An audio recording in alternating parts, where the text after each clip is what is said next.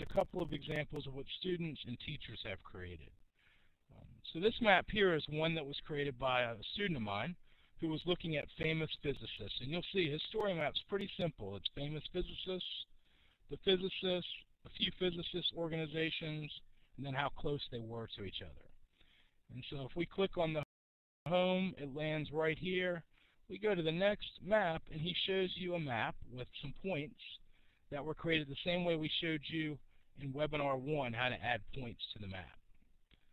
And then he said click on a name to see information. What he did was he activated this text to follow the map. So you might say, hey, I want to know about Albert Einstein. You click on it, and a map note comes up of Albert Einstein. If you click on Albert Einstein's face, it takes you out to the image. If you want to find out, if you click on his name, it takes you out to a website on his name. So he's added a little bit of mojo to it. If you want to know about Galileo Galilei, check his name and it shows where Galileo Galilei lived. You click on his name and it takes you out to his website. Click on his picture and it will take him out to his picture. Continue to move down and he shows you a few of the organizations that are dedicated to physics today.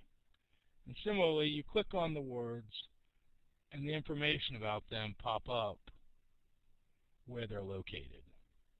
And then he decided to do a little bit of analysis with it, and he wanted to show a density map of where you would find the physicists. And this student definitely got an A on his project. It took him about a week to work on it. So that's to show you the story map that you're creating. Here's how he modified the setup and used a lot of different base maps. He used grayscale very well, and he changed the background to a side panel to not be white but be black with white text, and it really gives it a contemporary look. Another map that's been used or another one that was made was called Coffee Houses, Crucibles of Revolution. This was designed by a middle school teacher who created a wiki site over here to accompany the story map. So she uploaded all of her stuff into the wiki site. She then interacted with the wiki site on the map. And she created a story map that's also a web quest for her students to learn about the role of coffee houses as part of the revolution and looking at the American Revolution from the point of view of London, England, and what role London, England played in the revolution. And as you work through, you can see it's the same template you'll be working with. She has students read a quote about the coffee houses, and then she's like, if you'd like to see more images, click here, and notice it takes you through to the wiki site to look at more primary sources. So you can have a lot of interactivity and bring spatial reasoning into your regular classroom with this. So these are two examples. One is, again, the student example of doing a report on famous physicists, and a teacher creating a web quest using the same tool. To conclude tonight, just to show you the resources you have available to you. In the Longwood course, under the assignments page for Next Stop Story Maps, you'll see there's a link to the instructions Julie shared with you tonight. There's a link to a Story Map Teacher's Guide that walks through the steps of the pieces that Andy shared with you.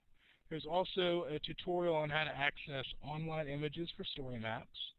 And then we've also created an editable story map graphic organizer so that if you or your students want to dump all of your information ahead of time into a Word doc, you can. And so when you open this up,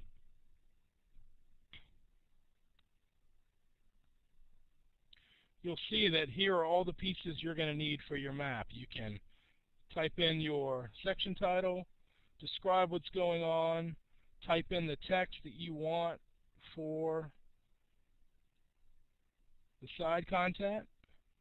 You can make notes of what you want in the main stage, and then if you have links for multimedia, you can. And this is a Word document, so you can add as many sections as you'd like. And so that's a resource for you or your classroom when you decide to take this live and on the road with your students.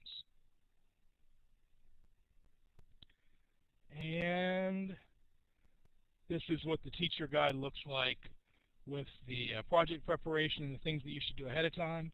Consider the images, Consider the primary sources and secondary readings.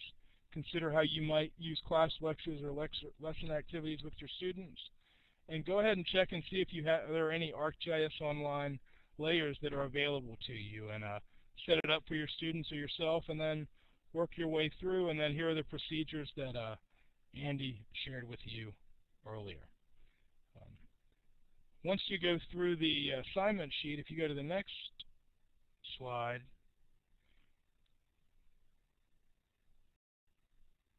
here's where the videos that were created are available to you to help you walk through things. So how to get started, how to create a title page.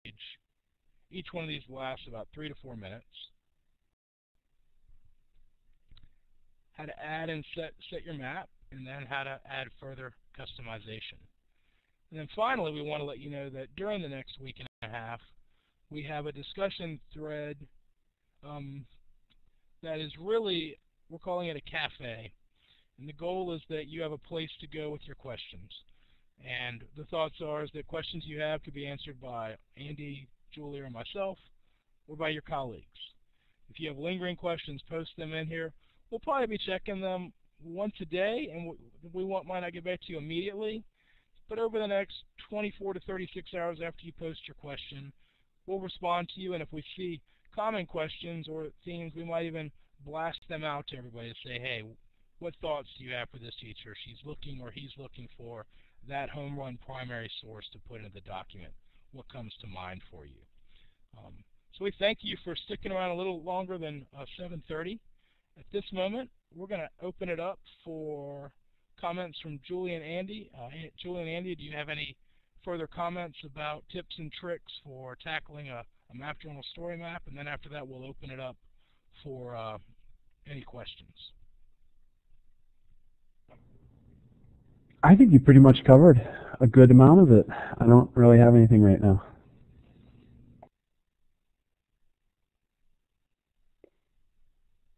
I think that just to kind of reiterate what Andy said earlier, do kind of think about the scope of kind of the purpose of your map, and think about the scope of it. It doesn't have to be a massively large map, and a lot of the shorter ones I found have had a lot of impact with my students. So really think about something that will be really useful to you in terms of putting that geospatial perspective on one of your lessons or one of your activities. Maybe even thinking about, you know, is there a lecture that you have that's kind of that standard PowerPoint? How could you maybe transform that into the story map? So and again, after you've gone through all of the tutorials and such, please feel free to contact us with any questions or concerns. Actually, I will add, make sure you save your work often. It's not, like I think I even said it in the videos, but it's not Google, it's not auto-saved, and I can't tell you the number of students I have that have lost projects. So I would say every time you add a slide, go ahead and click that save button. It doesn't slow you down a whole lot. And while we're sharing tips and tricks and lessons learned, I will recommend that you build your maps ahead of time. Put your map notes in before you go to the Story Map app. The Story Map app does respond to edits to your map. Often, though, once you add new map notes, it will reset the content to your map. So as you work your way through a section, and let's say you've added 2 or 3 new map notes because you realize you want them, you may have to go in and turn them off again. It's not a big deal, but it does take a little bit of time. I was noticing that today as I was creating the links to the different events of the Civil War, that I was like, oh, I want to add that. And once I added it, I had to go back in and turn it off on all the sections because ArcMap doesn't know that you wanted it off. They thought as you added it, because you added it, you wanted it on all the sections. So just build your maps first and then go to your app or tinker with it. And as I said earlier, keep your knees bent and realize you will probably hit a few hiccups along the way, but once you get through this, you will have a great resource for your teaching, and you might be ready to have your students begin to create their own simple story maps. Hey, Chris, I'm going to jump in and answer Elizabeth's question. Okay. Yes, you can, Elizabeth. You can change your main map. It's just a matter of when you click on map, just selecting the map through your My Content. Like I said, it goes to the default map from wherever you launched your story map, but as long as you just click on that little drop down, it should allow you to pick whatever map you have within your content. Also, just another thing, I don't think I mentioned it, but you can change the order of your slides. The only one you cannot change is your home screen, so kind of make your home screen good. You can go back and edit anything on there, but once you make that your home screen, your kind of your anchor page, everything else goes from there. The other subsequent map pages or story map pages, you can rotate those and manipulate their order, but that first one is kind of a locked screen. To piggyback on that, Andy, with regards to changing your base map, as Andy was describing, the other key thing is to remember is that you can make multiple maps. You're not captive to one home run map for all of your story. You might have 10 different maps, and each time you go to a section, you just change the map that you're pointing to. So that is a way to easily change the base map that you're pointing to. Just create a separate map so that you don't disrupt what you originally had. So I think that's the workaround, and Andy, you presented that earlier on. Mary, you asked, can I share you other examples? I'll be happy to once we stop the webinar. I'll be honest, I have some maps that students have made that they're not ready for. They've violated a lot of copyright laws, so I don't want to bring those up right now. But once we stop recording, I will show you a number of different examples if you'd like.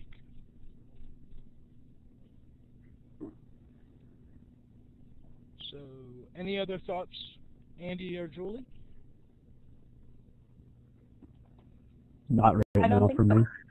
Okay, I'm going to stop recording now, and we'll open the floor up for any questions you might have. Good question, Elizabeth, about the format for the bibliography. We're going to go with MLA. Unless you have serious reservations, you're more than welcome to use APA.